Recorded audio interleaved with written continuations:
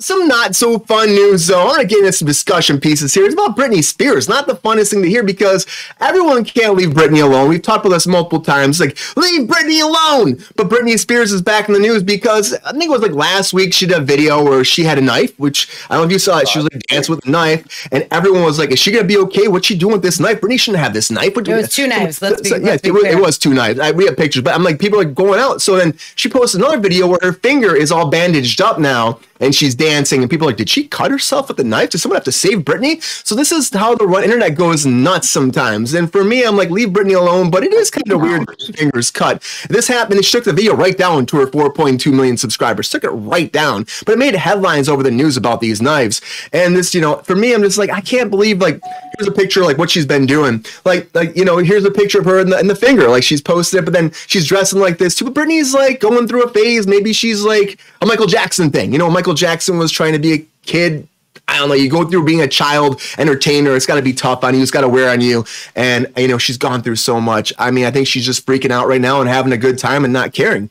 I don't know. What do you think, Sabrina? Do you think that this is a call for we should help her out? Or do you think that it's just her being like, fuck you guys, I'm having a good time? I mean, she's been doing these dancing Instagram videos for ages. Like, that's her thing. And so I don't really, that's just because she was holding two knives. I don't find that. I mean, she's on her stripper pole or dancing in her kitchen. I mean, what concerned me the most about the picture with that picture was that clearly her cleaning lady has not been around in a long time because there's crap all over the floor and her couch cushions are fucked up. I feel like she just needs to get her cleaning lady in there, do a light clean before she does her next video, and everything's going to be fine. Okay, I have zero problems with what she's doing. This is where her stupid money grubbing, like, asshole gold digger husband is, like, now getting out of the picture, and she's just doing her. Like, leave her alone. Fuck, leave her alone. Just leave her alone. Leave Britney alone, everybody. She does always look, though, like she has just got out of bed and maybe has mascara on from last night. Like, her hair's always a mess. Crying all night. Crying all night. She could be crying. You're right, Ron. But if this is what she makes her happy, I don't care. And she said they were fake knives. Just so I wanted to mention that also. She said that they weren't real. Yeah. Whatever the caption was, what she posted. So. Yeah, she said they were fake knives. She probably knew it was going to be a shitstorm of people talking. I have a shit ton of fake knives around my house. Hey, you weren't on set. You don't have any prop knives? I'm sure we have prop knives on you somewhere. Ron, can you believe this, like, tension though on Britney Spears? Like, people just won't leave her alone. Do you think that it's just because of how, like, she was in the spotlight for so long that people, like, feel like they know her and they're worried about her that way? Or do you think it's just people trying to control her life? I think it's that classic thing, like you just said. People have been so close to her life in the good and the bad that they feel like they know her. And I think a lot of people overstep their bounds. I am concerned about her mentally, because things are just off. And it's scary. And that's where my concern goes. But I do think people think that they know her too well that they can say what they want to say about her. And I don't think that that's right.